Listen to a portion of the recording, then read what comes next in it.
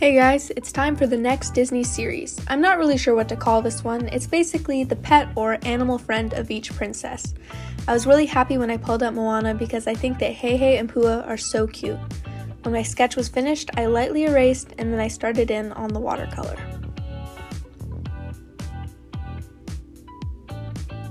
Once the watercolor was completely dry, I got out my gel pens to start tracing the characters. After that was done, I added my title. I hope you like it. Someone in my last post called these Disney Sidekicks, and I like that, so that's what I'm going to call them now. I mixed up my options, and I pulled out Anna, which I decided would be representative of Frozen 1. So I sketched out Sven and Olaf, and when the sketch was finished, I lightly erased and started in on the watercolor. Not too far in, I messed up, and it was so annoying, but I kind of fixed it and kept going. And then when the watercolor was finished and completely dry, I took out my gel pen and lined the characters. And then when the lining was done, I added my title, Frozen 1, and I was finished.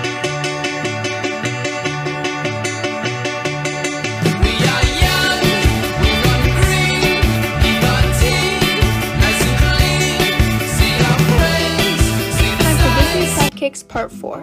I pulled out Belle, so I decided to draw Cogsworth, Chip, and Lumiere. There are a lot of sidekicks, but I decided on these three.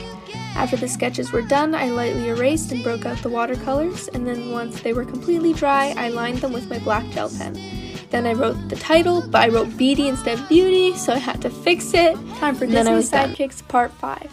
First, I mixed up my options, and then I pulled out Elsa, which is representative of Frozen 2. So I drew this little lizard guy and the water horse. I don't think they have names, but you can let me know in the comments if they do. Once the watercolor was completely dry, I got out my gel pen to line the characters. After the line work, I added some eye sparkles to the lizard's eyes. And lastly, I added my title. I hope you like it. It's time for Disney Sidekicks Part 6. I mixed up my options. This part always makes me anxious because it's so hard to open, but I got Mulan, which meant it was time to draw Mushu and this cricket, which is apparently named Cricky. I didn't know that.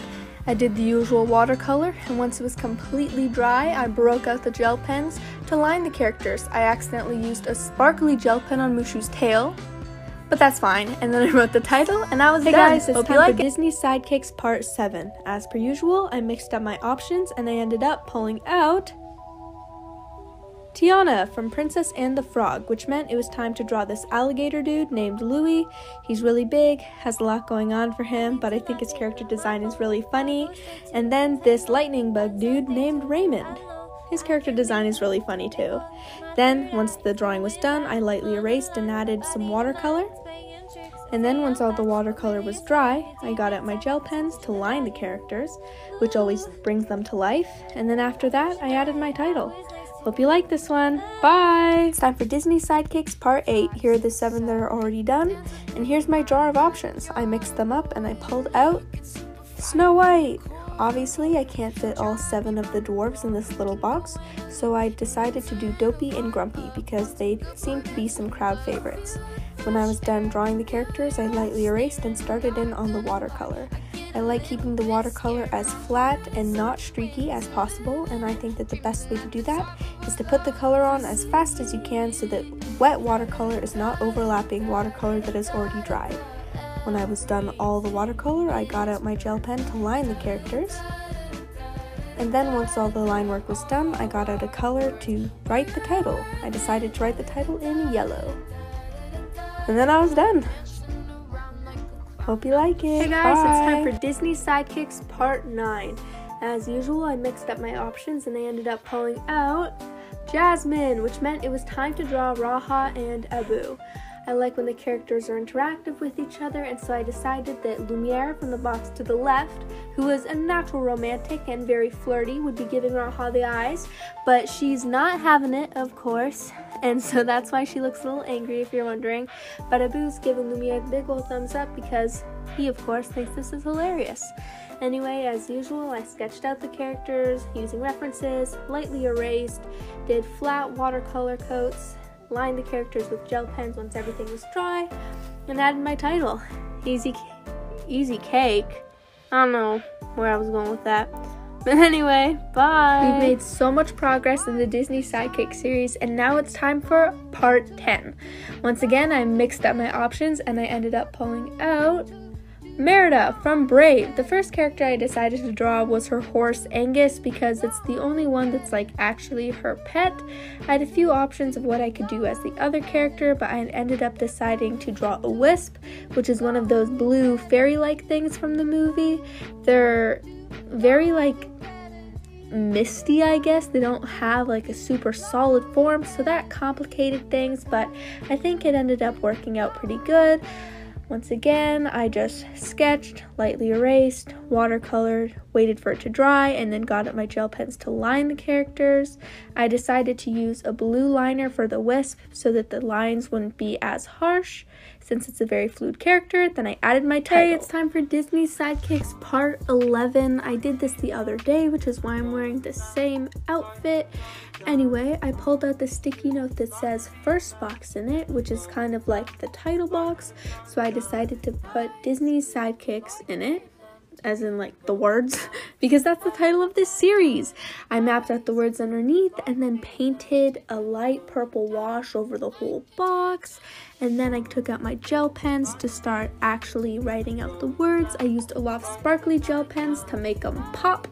And then I was done. Let me know what you think. Hey guys, it's time for part 12 of the Disney Sidekicks series. 3/4 of the way done.